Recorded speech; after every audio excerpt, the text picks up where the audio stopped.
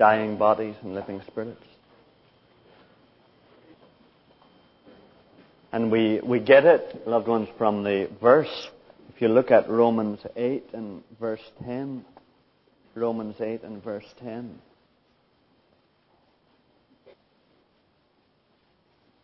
It's page 983.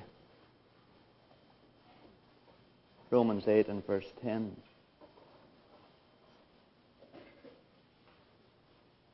But if Christ is in you, although your bodies are dead because of sin, your spirits are alive because of righteousness. So you see that, dead bodies, obviously, and spirits that are alive. Did you know that from the moment you were born, from the very first moment you were born, you were already beginning to die? You know that? From the very first moment you were born, millions of cells began to die. Now, they were replaced. But that process has been going on ever from the moment you were born.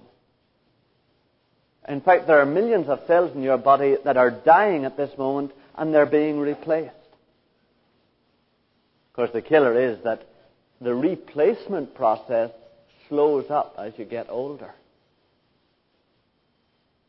But it's interesting that from the very first moment you were born, you actually started to die.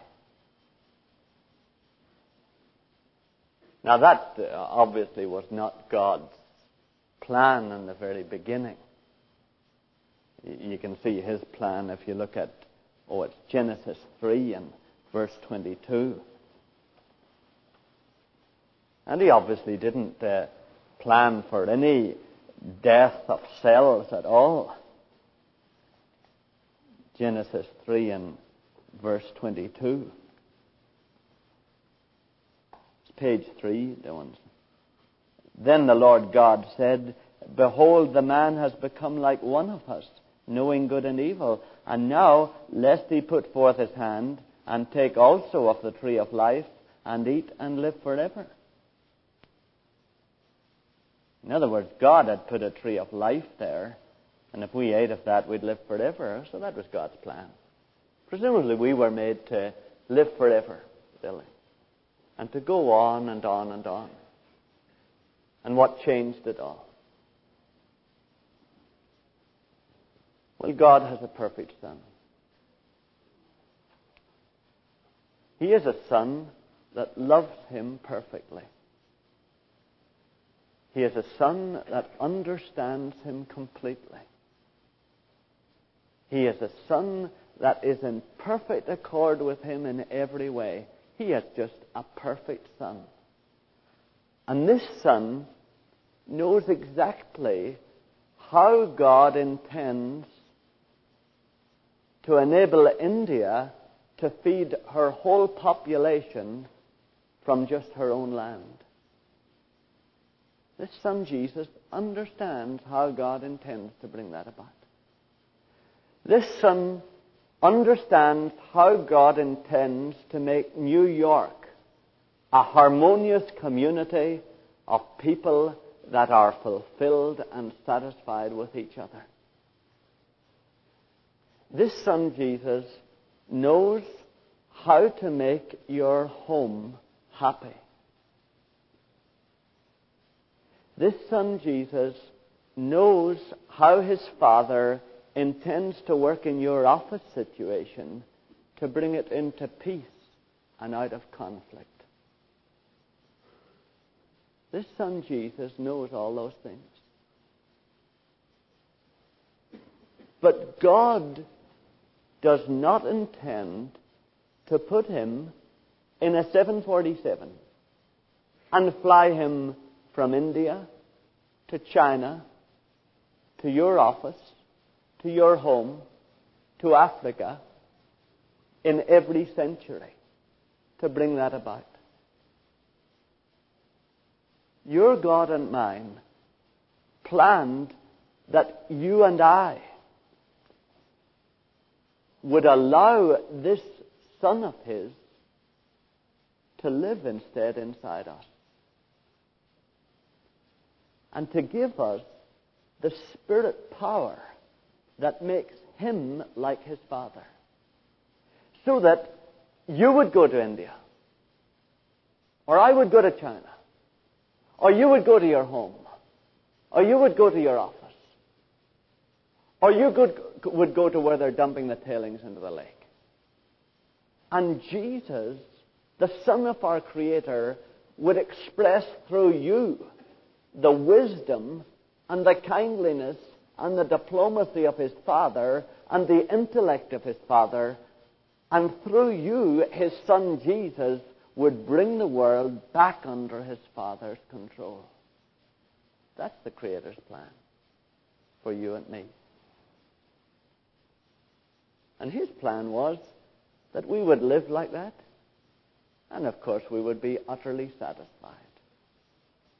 We would have an immediate sense of our own value. Nobody could say, why are you on the earth? Why were you made?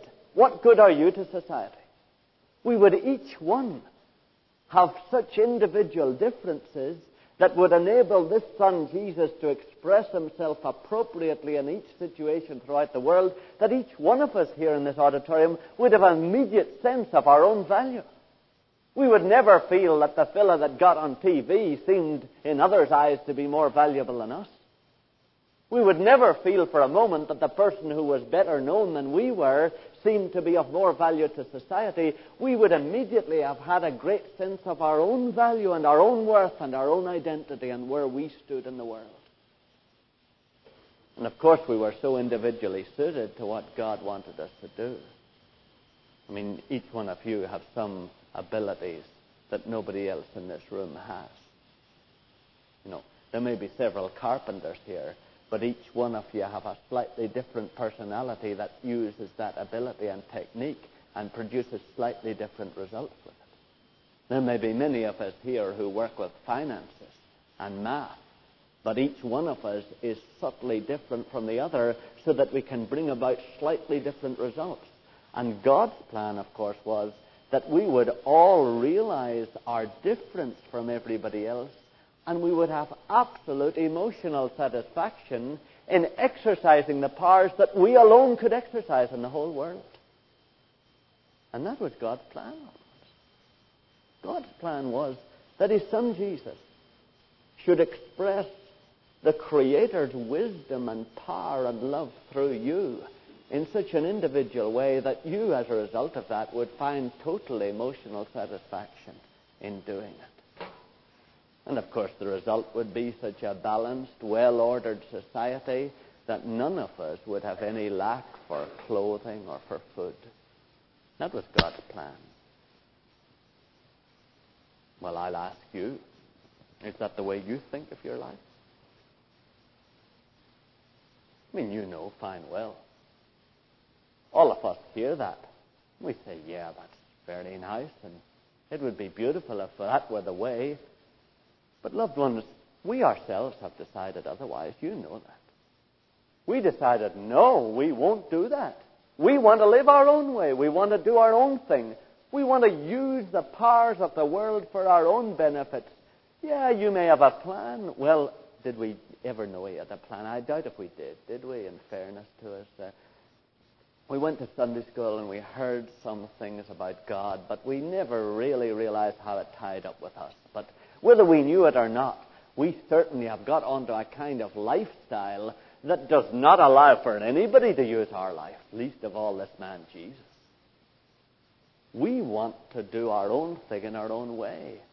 Most of us live to get our own satisfaction, to build together some little bit of a house somewhere and shelter ourselves from the snow and the rain and build up a little social security so that we'll be able to bury ourselves.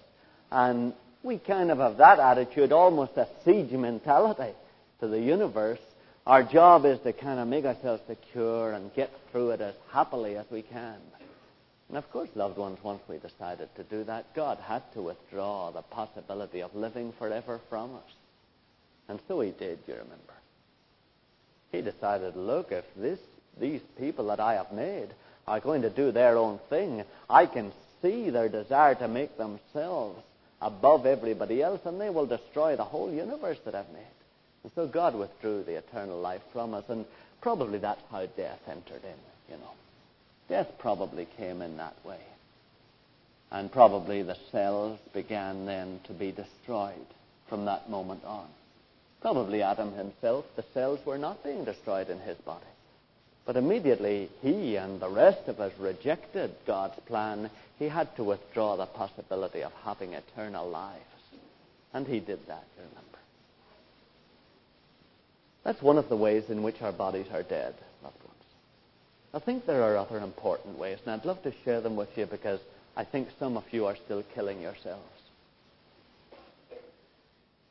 We still kept the memory, somehow in our minds, that we were here to do good. We didn't know exactly how it was planned to happen, but we somehow felt that we were here to do good. Now, you'd find the remnants of that idea in what we're all taught to say to each other as secular people. Oh, I'm in the world to leave it a better place than I found it. That kind of thing. Or, what's my philosophy? Oh, my philosophy is the golden rule. I never do to anybody else what I don't want them to do to me. Or we are brought up to say when we're getting our educational training, oh, I want to help society. I want to do good for people. And so most of us, even though we don't understand exactly the fact about Jesus living in us and doing his thing through us, most of us have the feeling we're here to do some good. Now, loved ones, the killer is we feel we're to do the good by our own efforts and with our own ability. Indeed, many of us feel by doing good, we'll establish our place in society. We'll establish our value to society. In fact, I think it's only maybe 2 weeks ago, and the brother or sister will remember, I think there was one brother or sister was thinking of what she would do in life. And she was batting around between what God had put into her heart and some thought she was giving to the fact that, well, maybe society needed more social workers. And maybe I should be a social worker because society needs a social worker. And many of us are not purely altruistic in that. We want to be a social worker because maybe if there are a few social workers, we'll be of some value. And at least we won't go without a job. And so we find that though we often want to do good in society, it's often being tied up now with our desire to be somebody or to establish our value or to justify our existence. Now, loved ones, that's what brings more death into our bodies. I'll give you one instance. A lady went as a missionary to India, really ostensibly to bring the dear ones in India to Jesus. But she went with that old attitude, I'm there to do it myself, by my own power, my own ability. And in the back of her mind, she felt, well, yeah, it'll justify me in the Creator's eyes, and it'll make me feel I'm doing something worthwhile. The result was that the conditions that she saw among the Indians began to eat at her heart. And they ate at her heart so much that she not only began to pray for hours about the poor people that were suffering those ridiculous economic conditions, but she began to talk at great length to her husband about these conditions. And then she began to talk about the miserable people that made these conditions necessary in India. And as she thought about it more and more, she worked more and more resentment up against these people that had created the conditions. And she resented them more and more and more until the stomach outlet in her body began to tense continually and persistently with the muscle tension that she had over the resentment. And eventually, that outlet created so much strain that the stomach itself was not performing as it should, and an ulcer began to form inside the stomach, and she almost bled to death with the ulcer.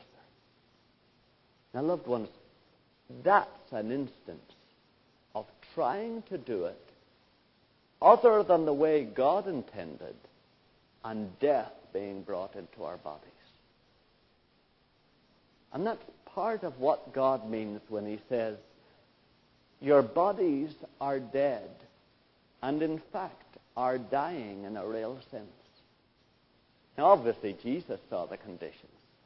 And he saw the miserable types that were living off the poor people in India and were making these conditions necessary. But he knew fine well that only his Father's Spirit could change those people. And he certainly wasn't going to help them by hating them and resenting them. And so he loves those people. He loves even the people who are dictators in our world, because he knows only that love will stir them to be able to receive the life of God's Spirit that he's pouring in all the time to try to convict them of what they're doing wrong. But loved ones, many of us are trying to do good in our own way. And of course it's really worse than that, isn't it, with many of us? We've talked a lot now about living in the Spirit and living in the flesh.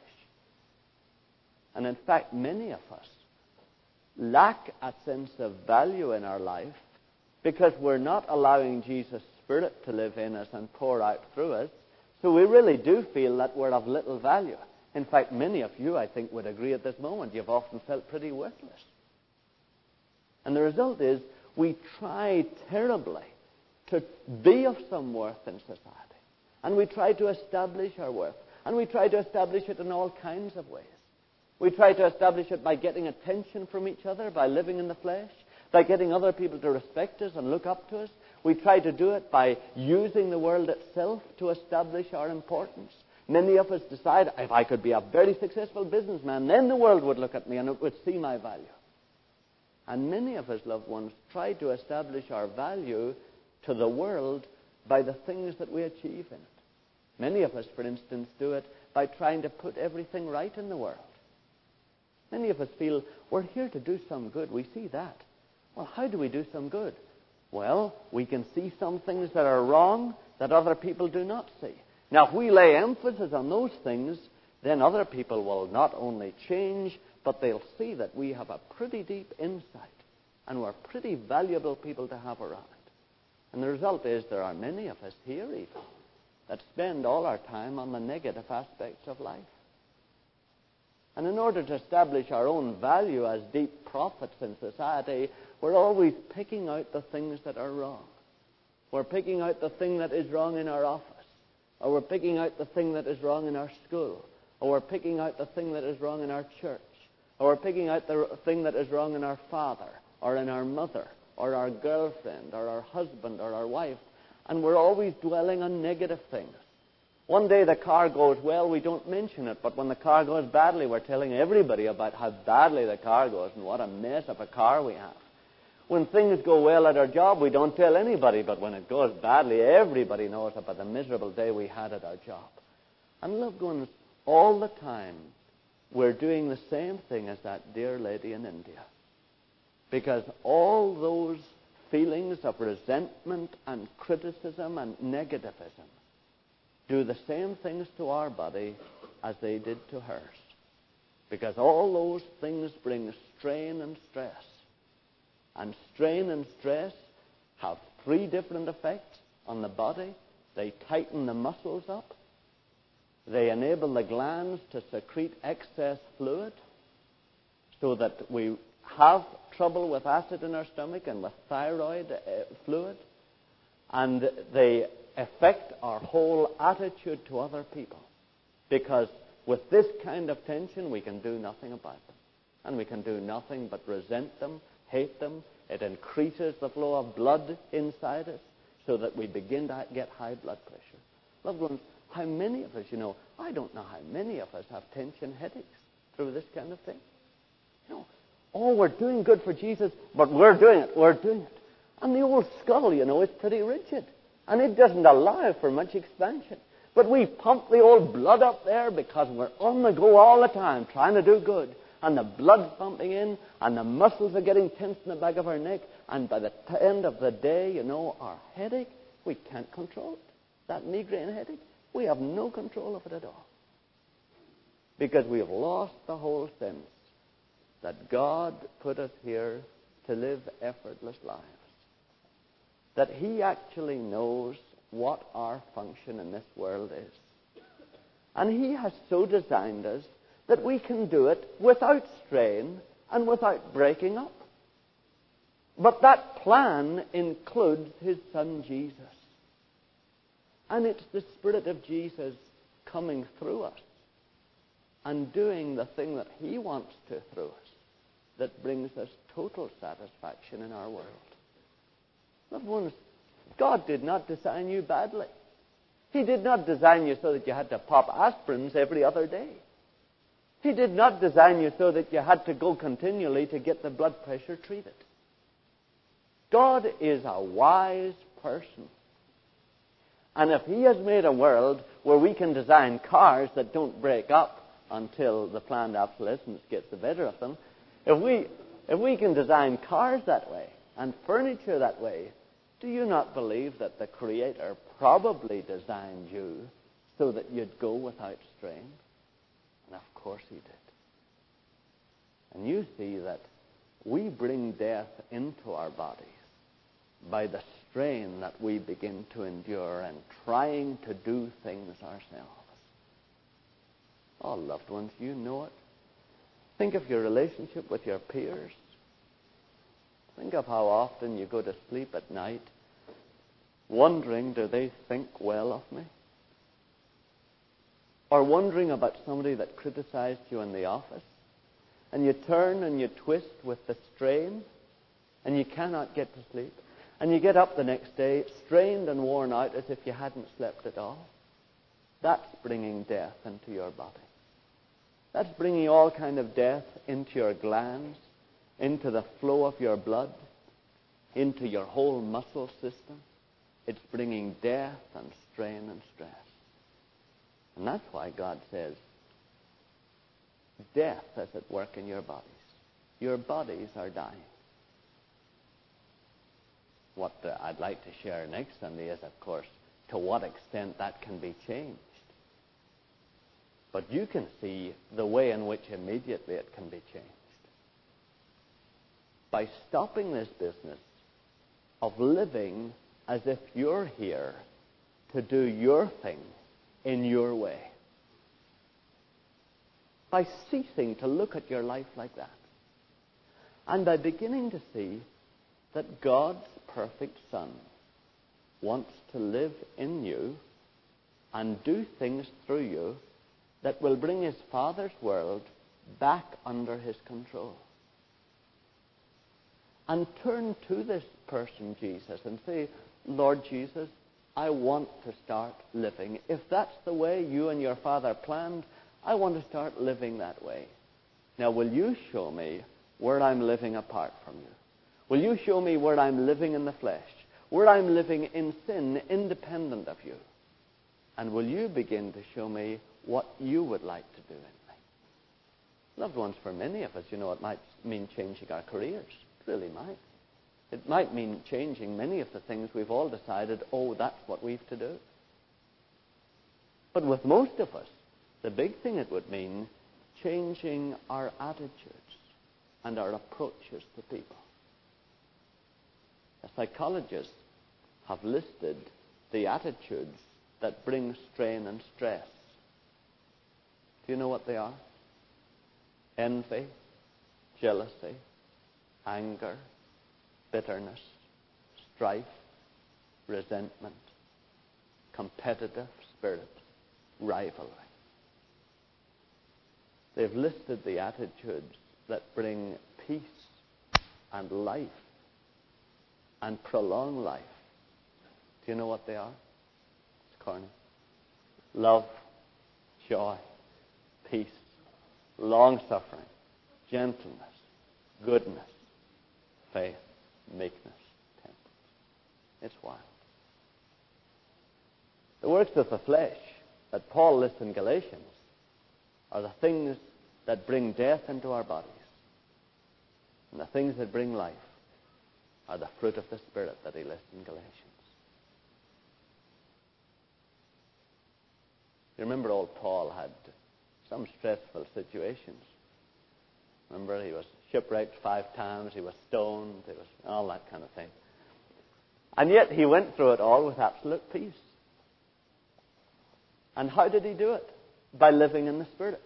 How did he live in the Spirit? He said in Romans, we count ourselves as sheep that are meet to be slaughtered. We count ourselves as people who aren't here to achieve something for ourselves, but are really people who don't even exist as far as our own achievements are concerned. We regard ourselves as people who are dead. And that's how we come through life with peace. Remember, I've told you about the book before. Macmillan is a doctor. He wrote this book, None of These Diseases. And he'll elaborate a lot more on some of the things that I shared this morning. Here's the way he says one should live in the Spirit. At the beginning of each day, consider yourself a sheep that is going to be abused even to the extreme of being slaughtered. That's what dying with Jesus means. Consider yourself a sheep that is going to be abused even to the extreme of being slaughtered. If you take that attitude of mind, then nothing that comes up should frustrate or disturb you. A man awaiting death, and loved ones, those of us who have been at deathbeds, you'll remember how true this is. A man awaiting death is not disturbed by many stress factors that upset people. He is not upset because his neighbor's chickens are scratching up his flower bed. His arthritis is not worsened because the taxes on his house have been raised. His blood pressure is not raised because his employer discharged him. He doesn't get a migraine headache because his wife burned his toast. And his ulcerative colitis doesn't flare up because the stock market goes down 10 points. The crucified soul is not frustrated. The man who willingly, cheerfully, and daily presents himself as a living sacrifice can excellently adapt to the severest situations, and with Paul be more than conquerors. But loved ones, really, that's the way to begin to introduce life into your body. You all know as you sit there, whether you understand the theological implications of the whole thing or not, you're sitting there and you know, yeah, boy, that was quite a headache I had last week. Or you know fine well how often your stomach muscles have just been knotted in bits because of resentment against somebody. Because you're trying to work yourself up to say, what are you going to say to them next time you see them to set the relationship right? And what God is saying is, look, ease back. Ease back. I've designed you so that my son could use your life. Now, okay, your life might not gain all the respect that you think it should have, but I'll tell you this, you'll have my approval, and I'll receive you at the end of this life, and I'll be pleased to receive you, because you've fulfilled the purpose that I made you for. So will you ease back from all your own plans that are bringing death into your body? And will you start finding out what my son's plan for you is? And start living in my Spirit. Oh, loved ones, I just know you're like me. I know we're like each other. And I know the agony that some of you are going through, in your old bodies. And do you see that it is possible to live free from strain? It is possible to live a life free from stress. It is possible to avoid wearing yourself out to get enough money to pay the doctor's bills, to keep yourself wearing yourself out. It is possible.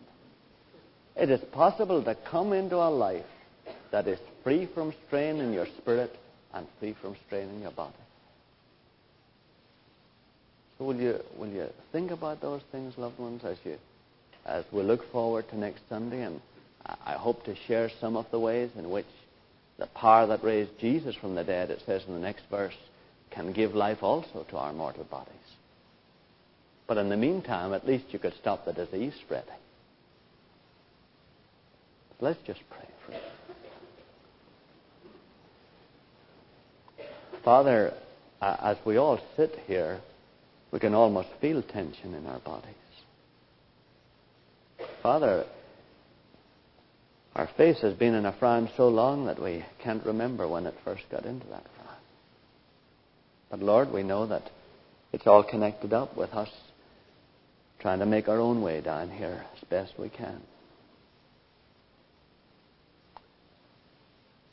Father, we do begin to see that if you planned everything else so carefully, with the planets and with the seasons, with the rivers and the seas and the atoms, and the structure of the elements, then, Lord, we can see you surely didn't throw as complex a mechanism as us into this world without having a definite plan for us.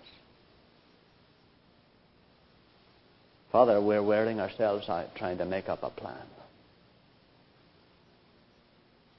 Father, we want to know your plan. Lord Jesus, if you're alive, will you speak to us after this service? And will you give us some idea of what you want to do inside us? Lord, we're tired just living for ourselves. We're tired hitting this job day after day just to get enough money to keep alive. Lord Jesus, we want to find out what you want to do. So will you, by your Holy Spirit, begin to show us how we could live a life from the inside out instead of from the outside in. And how our bodies could become free from stress and free from strain. In fact, Holy Spirit, we'd ask you, would you give us light about the trouble we're having in our bodies at present? Would you give us light about that and enable us to step back from the things that are bringing us stress, however much we think they're good things? Will you give us grace now to cut our losses and step back from those and be quiet for a while before you and find out what you want to do? And dear Lord, we'd thank you for the strain and the stress because it's shown us that something's wrong. So we do thank you for the headaches. We thank you for the muscle tension. We thank you, Lord, for the trouble we have with our stomachs. Thank you for the trouble we're having with our blood pressure. Because, Lord, they're all showing us that we're doing something that you don't want us to do. So, Lord, now we ask you for light. Show us how to step back into faith out of this strain of unbelief in which we find ourselves. We ask this, Lord Jesus, so that even though our bodies are dead because of sin, our spirits may become alive because of your righteousness, because of the rightness that you have with your Father. We pray that you will bring about that rightness with us for your glory. Amen.